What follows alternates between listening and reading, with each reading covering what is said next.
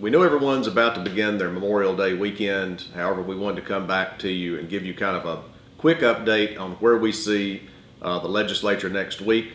We finished our 24th legislative day. 6 days technically remain.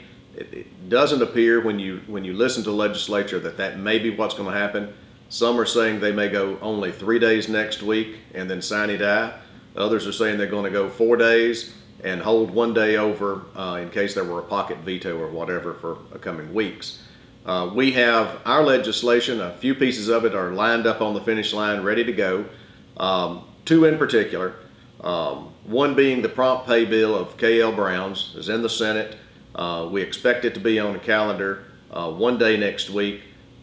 We think there's support for it. We don't know of any opposition to it. So we'll look forward to that passing sometime next week.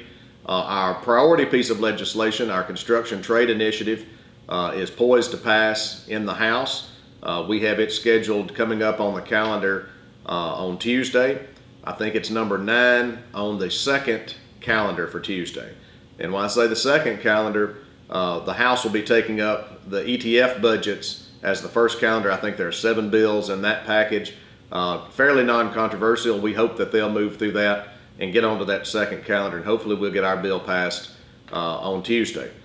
There's still hope for the remaining pieces of legislation within our package.